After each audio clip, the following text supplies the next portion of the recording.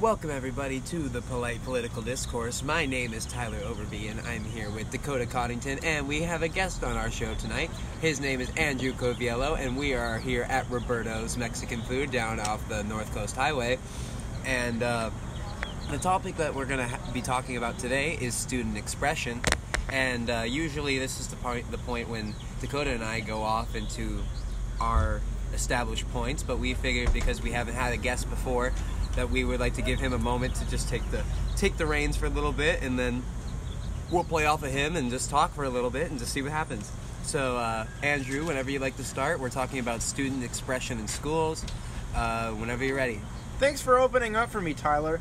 I've been meaning to talk about this for a very long time, and forgive me, viewers, if I stammer, because there might be some stammering. I'm never usually good under pressure. I don't think very many people are. There will be very little side talking as much as there is staying on the topic. I won't go off on any tangents like I'm trying to do right now. I'm not. No more tangents. Okay, so student expression, it's actually not as hard as the ASB student body and administration officials want you to think it is. No, it's very simple. In fact, I could explain to you in under 30 minutes, but we might go a little over. So I'm going to explain to you right now. Student expression, right, is how students express themselves. It's the literal definition, and it goes beyond that in so many diverse ways and patterns that people have trouble putting fences on that. The truth is, you need to not put a fence on it. There is nothing really that can be done about student expression except to limit the boundaries of physical property. That being said, when I say physical property, I mean that the actual law beyond student expression must not be violated in terms of the destruction of public property, etc. There are other topics I will be covering due to student expression being so intertwined with these conversations and topics. I won't be able to list them all tonight since I am just a guest and I probably won't have that much time. But I will try to get to some simple sounding topics which might entrance you as a viewer, and I hope to keep you listening for the duration of the live video. Anyways, I'll start off with the most basic and probably the most controversial aspect of student expression, which is freedom of speech. Freedom of speech comes in the Constitution as a basic right that tells you can say whatever you want, and nobody can police you for it. The government, maybe, but that is different. The government actually can't do much to stop you from expressing yourself as a student, and neither can ASB, nor can administration. In fact, they've been doing it wrong for a very, very long time. I've been here since 2015, and I only noticed what they were doing 2016 era. That was honestly a little bit disturbing to me. Not much disturbing, also a bit infuriating, because I actually felt some personal ties to the way they were handling things. I felt some personal ties because, in all honesty, it didn't feel right. It never has felt right. It's not running the way it should, and there needs to be some sort of change administratively or in the student body that, accommodates the incredible wide range of expression that we as a student body have. So, when you say, like, the ASB and the school government have limited your freedom of speech, what do you mean by that exactly? Well, the illusion is that you can't say swear words. I know perfectly well that you can. Second of all, no wrong-think opinions, which is basically if you're moderately conservative or far right, or if you use a racial, gender-biased, or ethnic slur, you can't. You can actually legally say anything you want. You can invent secret languages at school. You can use the dirtiest, nastiest slur that you want. And guess what? If you use those dirty, nasty slurs and you end up with no friends, that's a social problem, not a governmental problem. Lawfully, legally, the government cannot interfere with anything you say or display using your student expression. Well, I think it's really a matter of the you can say whatever you want at the school. I don't really think that's what the debate is towards. I mean, yes, you can say anything. I think, just for the sake of differing, my stance would be that you shouldn't. There's some things that you just shouldn't say, and I'm not saying anything in particular, but I would just say that at least when you mentioned like the slurs or anything that's derogatory towards another group at school, I'd say that the administration has an ability to be able to intervene solely because I think that bullying is too far of a problem and too far of an issue in this country not to be addressed in some way, and I think that the little that they do to be able to try to curtail that by stopping somebody when they say something really rude towards a group and degrade them, I think that's permissible. But I understand exactly where you're coming from. I think that within reason, everyone has a right to be able to say anything.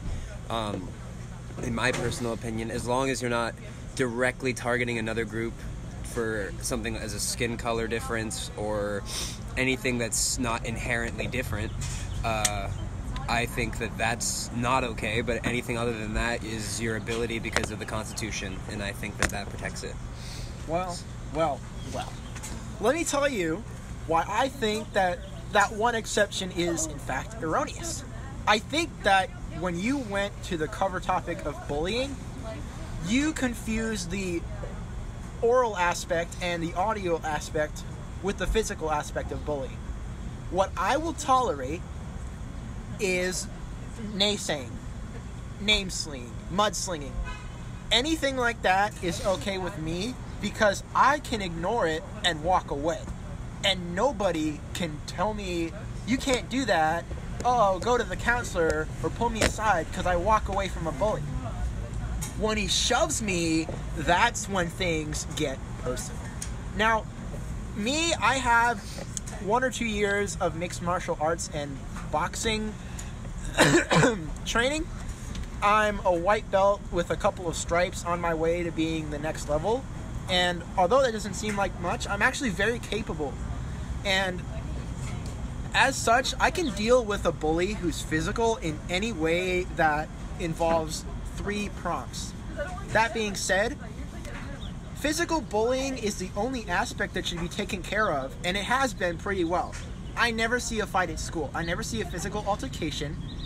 And when you physically altercate someone to infringe on their student expression, in fact, that is a violation of student expression. That is something you should get in trouble for. Do not physically altercate somebody else's student expression. Do not hit or punch someone at a controversial politic rally. Do not infringe on other people's expressions by using physical force.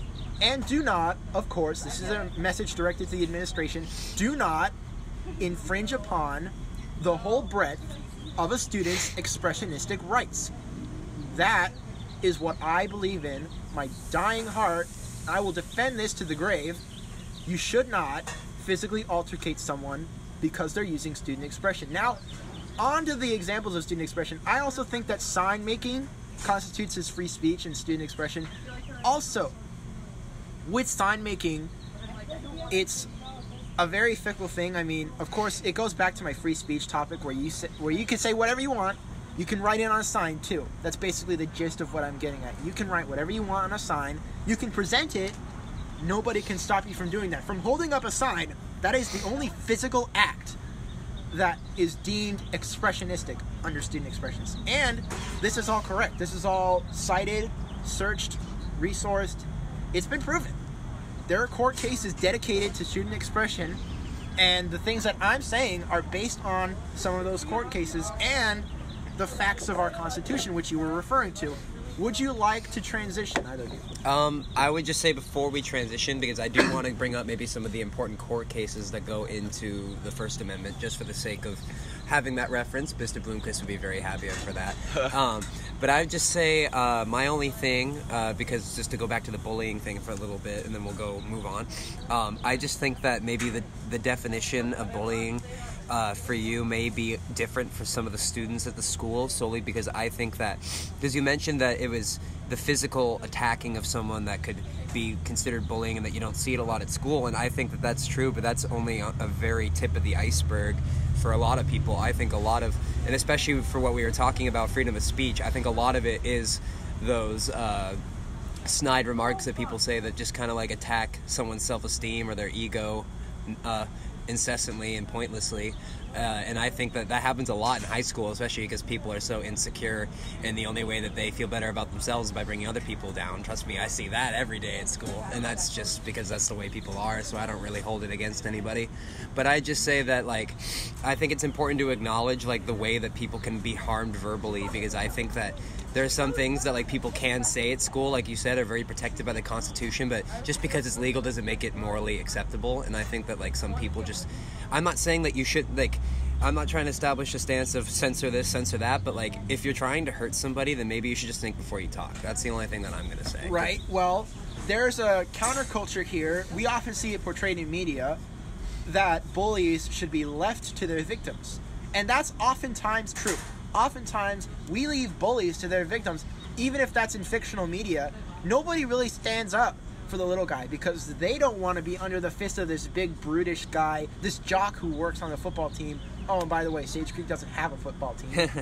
I think the problem, like, if you want to talk about issues with the administrative rules, I think a rule that needs to be revised at our school is the fact that the idea that a teacher must witness someone either saying something mean to somebody or being physical with someone in order to give them any trouble. I understand that there's some, like, legal issues for that reason, and I understand why that might be in place for that very particular reason, but I think you should at least try to curtail that, because I think that the value in the word of an innocent person, and I know that that's a gray area when you're trying to figure out who's innocent, but, like, if someone's clearly visibly hurt and harmed by somebody, especially if they have enough witnesses to say that this has been happening and that there's other people involved that are looking out for me and seeing that I'm being hurt, those 4 or 5 voices should be able to trump the one. I like hearing that. Were you going to say something? I'd be cautious of that, though, because I've known some really good actors throughout my life, and I've known some people that know how to shed crocodile tears really well. Freshman girls. And they, yeah. I'm just kidding. I'm just kidding. Yeah, well, and they're able to, thank you, they're able to get their friends to rally around to, in another sense, to pick on some kid and get them in trouble. So I'd be careful with the aspect of just verbally saying, like, hey, this kid said that to me. Because... Well, and I understand. I've heard that our schools, I'm not saying it's true, but I've heard that our schools had a history of playing favorites. And so, like, if they might trust the integrity of one person's value over another. And I'm not saying that might not necessarily happen, but I think that, for the most part, that they're not dumb. And I think that they could see that, like, if there's, like I said, a multitude of people that are generally saying, hey, I just want to address this because I'm generally concerned about the way that someone's speaking to another person, I think that's valuable. I think that they'll definitely investigate it at the very least, right? Okay. Yeah, that's right. Because that's the only right thing to do, is investigate. Exactly. And that's not infringing on anybody's rights to ask questions, right? Yeah. That's just as much of their right as it is yours. The only thing that infringes upon a person's right is to make decisions based on those questions. What I see is an ideal system, and I'm great with coming up with ideas because I'm a very bright mind. Other people have told me so before, mostly adults, but I acknowledge it in myself. Post their comments and compliments. So my system is exactly like you were saying, and you told me there was a reach with that. Girls who play crocodile tears. This isn't true, you know. We never know. Actors, I get where you got that from. Where actors go and play crocodile tears. Yeah. And there are a few guilty ones who come out. And what I was thinking is, I would have real eyewitnesses come to the scene, you know, about 4 or 5. That law definitely needs to be revised because it's always been a problem. Elementary school, middle school, whenever a fight breaks out, it's usually the guy's, you know, his gang, his forgot what His it's called. group? Posse. His gaggle of geese. Exactly. Yeah. I mean, dude, like, honestly, like, we could do a poll on the Sage website and ask, like, how is bullying still a problem, and is the administration doing an effective job of handling it? And people are going to almost 100% say hell no, because as I told you, so much of it is not physical and so much of it behind closed doors that no one's going to be able to do anything about it if a teacher must witness it. BS, someone's going to ever have the balls to say something in front of a teacher like that. Like, the only time that it ever happens is whenever people are walking by in the hallways or after school or over text. Like, it's never directly when someone's watching, because they are smarter than that. We're at Sage Creek. We're pretty smart, you know. We are smart kids. We're actually raised, homegrown smart kids, and I kind of want to keep going, but forgive me. Do you want to transition into the court cases? I mean, the court cases, I haven't found any yet, but I know that there are some out here. Oh, we can throw some out there from AP Gov. I got you. You want to talk about Tinker versus Des Moines? Tinker versus Des Moines is one of my favorites, and one I've Same here. cited before. Go ahead and open up about it. All right. So, okay, we're going to shoot back to, I think it was 1968, during the Vietnam War here in this country. Basically, there were some students, I think there were multiple of the Tinker family, and there was one person that was a friend, I think. They decided that they wanted to symbolically show their opposition to the Vietnam War by wearing a black armband around their arm, and there was actually a school rule posted at the school board saying that do not do this, and if you do it, then there will be consequences. And they still did it. They got in trouble. They went to the Supreme Court, or they ruled against the students, but then they appealed it, and then they ruled in favor of the students, securing the symbolic freedom of expression and free speech. And I think that that's great because I think it allows a very basic principle, but I think that when we talk about it, especially in correlation with the Poway case, are you familiar with the Poway case? Poway case, no. I was mainly looking at something Joyner versus, because that was when I went on the wiki, and I actually found a few on expression. Well, I think the Poway case is something that you are going to have a lot to talk about. If you don't know what it is, the Poway case, basically there was somebody at a school, there was a school where they had a day of silence for homosexuality people that were people that were homosexual that felt underrepresented and never had a voice, and then people didn't talk for the whole day. And then they had a response to that by having like a straight day. Is that Harper v. Poway? Yes, that is Harper v. Poway. Okay, I'm looking at it on Prezi right now. Yes, and so the person in question, he wore a shirt, jacket, either one, doesn't really matter, and it had a Bible verse that said homosexuality is shameful. It said other things, but that's the gist of what what was the target. Homosexuality is shameful, but it had a quote from Romans, I don't remember, some Bible verse. And instead of suspending him, instead of getting him in any trouble, because they knew that this kid was going to try to, he was a shit raker, for the lack of another better word. He was just trying. He knew that he was doing this to try to see if they were going to throw him out of school. And he brought him into school, didn't arrest him. The principal said, "Hey, let me work with you. What can I do so we can solve this problem? Like, are you aware that like this is affecting some people in the wrong way? Blah blah blah blah blah." At the end of the day, he just stayed at the school all day, and then he went home. And then I think he wore the shirt again, and then he did get in trouble or something, or basically he didn't actually get suspended, but he got in trouble in some way, some sort, and he went to the courts to try to see if it would be dished out. What do you think about that? Right, well, let me give it to you in a complete scenario that revolves around all students' perspectives, administration as well. I will give that to you. Right, so basically what you're doing is you've got a guy, he's wearing a homosexuality is sinful t-shirt. So there are rules to that, and this is the ideal and actually correct way that people respond to this. They should respond to it this way, but obviously that doesn't happen all the time. So you see a shirt like that. Some guy's wearing it. Yeah, he looks douchey. Yeah, he's looking for attention, responses. Word choice. This is a school Yeah, I know. Just keep going. But, you know, the thing you can't do with him, you can't fight him. You can't punch him in the face. You can't say, "Oh yeah, physical justice. Yeah, I'm punching you in the nose. Don't wear that shirt to school again," because that creates a harmful environment and a non-expressionistic environment. I know you'd really like to. You'd really like to beat that guy in his smug face because it's satisfying, but you can't. Not legally, and all you can do is just not be his friend anymore. Show him what inclusivity and solitude looks like. In social, you just can't be friends with him anymore if he keeps doing that. I mean, if the principal pulls him aside in a friendly way, like, "Hey bro, I'm your dude, friend, pal, chum, how can we solve this problem?" Right? That is not infringing on somebody's rights. That is not and step down of authority and a talking down or condescending. That was very helpful. He was trying to help everyone involved. Yeah, that's right. He was being very therapeutic when he talked to this guy. Now, I thought that they'd gotten the situation settled with, but it appears since he came back with the shirt on again and got in trouble, like he didn't learn his lesson and he wasn't able to solve the problem. So what I would have done is go plan B, inclusivity. Don't do anything about it because he's not learning. Just don't be his friend anymore. Show him what it's like. And then when he decides to stop wearing this shirt and he looks lonely at the lunch table, you go come and join him, right?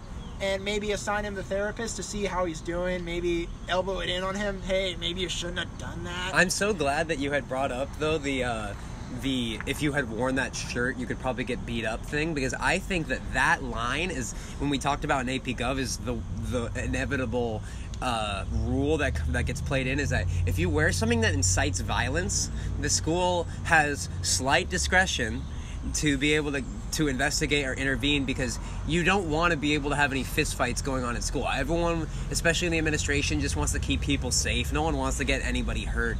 So I think that for the sake of the Poway case, dude, like, obviously they had every right to talk to this kid, let alone they could have suspended him because he came back after they talked to him. Like, dude, you're inciting violence, you're making people mad. Like, of course, it's like going in just as a neo-Nazi or something. Like, you have your opinions and it doesn't mean that they're not valid, but just don't incite violence. Right. And that's the line. I actually get where you're putting that. That actually defines the gray area very well.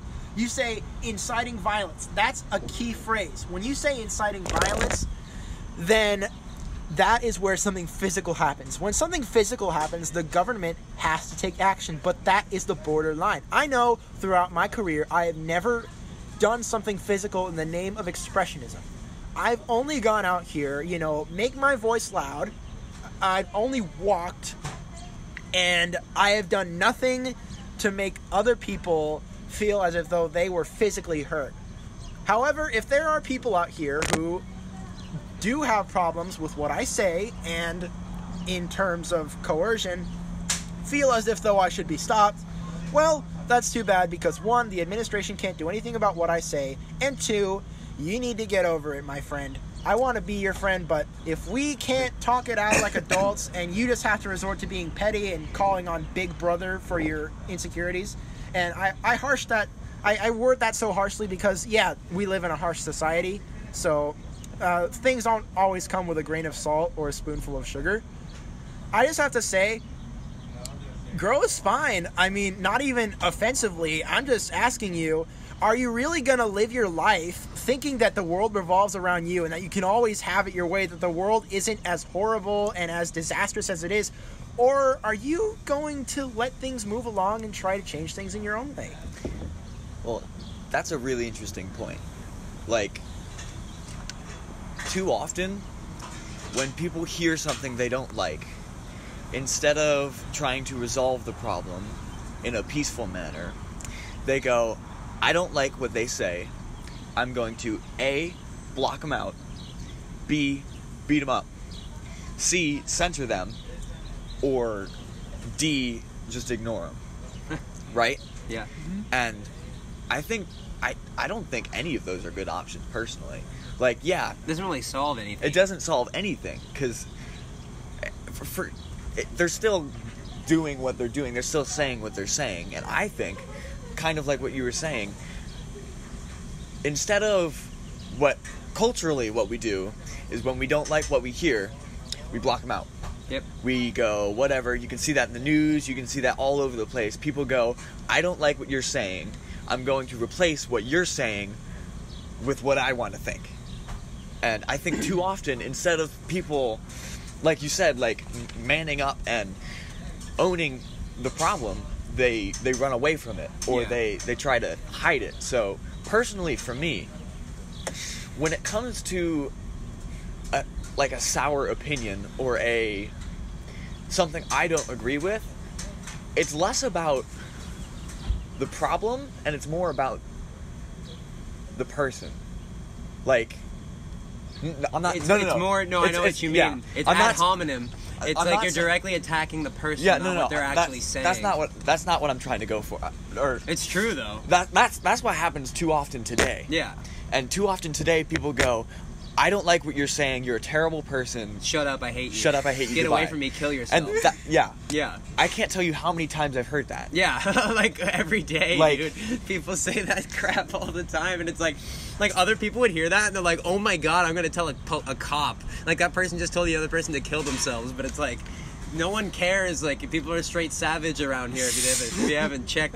But like seriously, it's like pathetic because most of that stuff has no actual like directive value in the conversation or the debate. It's usually like, "Shut up, I don't like you." Like it's not ever like your argument's invalid and here's the reasons why. Like that's what our English teachers tell us every day. Like if you're gonna actually say something, make it meaningful. Yeah. You know what I mean? Don't directly attack somebody. That's like what I said in the beginning of this conversation. Just don't directly incite violence or attack somebody like meaninglessly for something they can't control, like their height, their skin color, their deficiencies. Just shut up, bro. Stop. If you don't agree with somebody, Don't be a dick. exactly, There you go. exactly. Thank Thank you. you, sir. I appreciate Oh, that. kind fellow. No, but you mean it. Exactly, Thank you, sir. Exactly, though. See, this is why we go to Roberto's. Yeah. And No, if you don't agree with somebody, Don't be a. yeah, don't be a jerk. Don't be that guy. Instead, A, talk to them, or B, ignore it. On that note, Don't ignore them, because ignoring people isn't the problem. That's the thing. You can have a differing opinion with someone and still like have so many And- commonalities. Like and still go Tyler and live I, and for talk. example. Tyler and I, for example. There's a lot of things we don't agree upon. And we're thicker than thieves, bro. that's why we do this.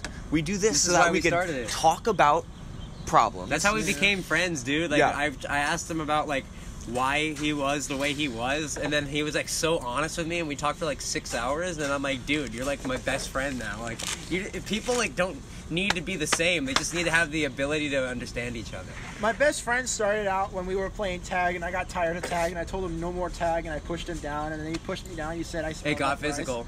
Yeah, but that's an exception, you know. We went, and if you guys went to Jefferson, we went to the Story Queen, who's also the therapist. And that got solved Story pretty Queen. quickly. We're still friends at a distance, but, you know, it's funny stuff that happens. Well, because I see that we're probably trailing away from where we were starting, I think that's a perfect way to wrap up this conversation. I am so glad that you were able to join us, Andrew. Is there anything else that you'd want to say about the topic or anything that you'd want to talk about before we close out the show? Just a small snippet about freedom of religion. Making a club about your religion is totally freedom of expression. Because we have Young Life, FCA, and Muslim Student Association. It's honestly a little unfair, but I'm just glad we don't have one of every religion because that would be so many clubs. Oh my You have a club, gosh. right? Or Yeah, do you have something coming soon? Yeah, it's 90s Club. Oh, yeah. I run nice. 90s Club. That's Yeah. super cool. Yeah, but clubs are a huge part of expression. Like in Like Music Club. Hey, one Mr. of the Porter's room. easiest ways that you can, Express yourself. express yourself It's by and being with who other people you doing are something that you is- share an interest with. Exactly. And I think a lot of people don't realize how easy it is to make a club. Like, we made chess club. So easy, dude. Like they're so I'm a willing part to of the work board with you. games club, and like it's as easy as, hey, we Like- have this idea, we want to do And this. it's honestly not too much of a commitment to even just like try out a club. Like just put yourself out there, you know? Yeah. Express yourself. On that note, I like to say thank you very much, everybody, for watching. I have been Tyler Overbey. Dakota Coddington. Andrew Coviello. Thank you so much for watching Polite Political Discourse. We'll see you next time.